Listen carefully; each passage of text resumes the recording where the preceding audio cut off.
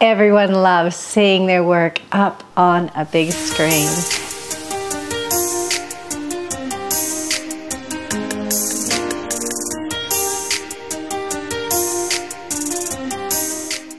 And today I'm going to show you how you can do this really simply just using the Photos app on your phone and make a slideshow of the kids' craft or their drawing. And all I do with this is when the kids are doing their craft or their work, I just go around and I take a little photo of their little craft, just their craft, not the kids.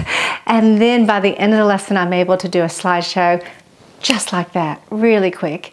And if I don't have time in that lesson, then I will show it at the beginning of the next week as a review and as an interest catcher. So let me just take you into the photos. Now tap on Photos and you'll make an album. Tap the plus sign at the top, create a new album and name it. This is a creation craft my class made. Tap Save. And then I select the photos I want in the creation album. Tap Done, and there's the album. So now I just tap on the album, and there's 3 dots at the top. Tap on that, then find the slideshow and tap on that, and here it goes.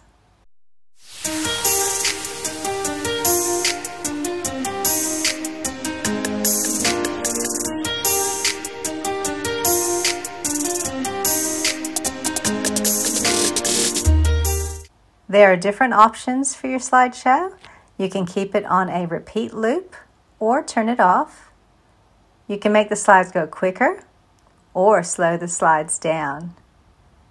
You can even change the theme and the music for the slideshow as well.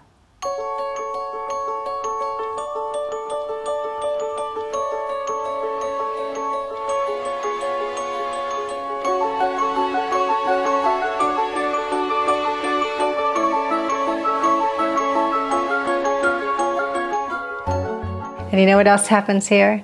The kids do much better work whenever I make slideshows of their work. So when I give them a craft or give them something to do, they work really hard because they know it's going to be up on the screen.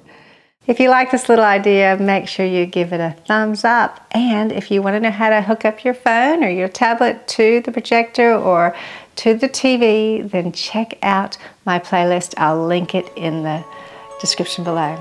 Okay guys, we'll catch you later.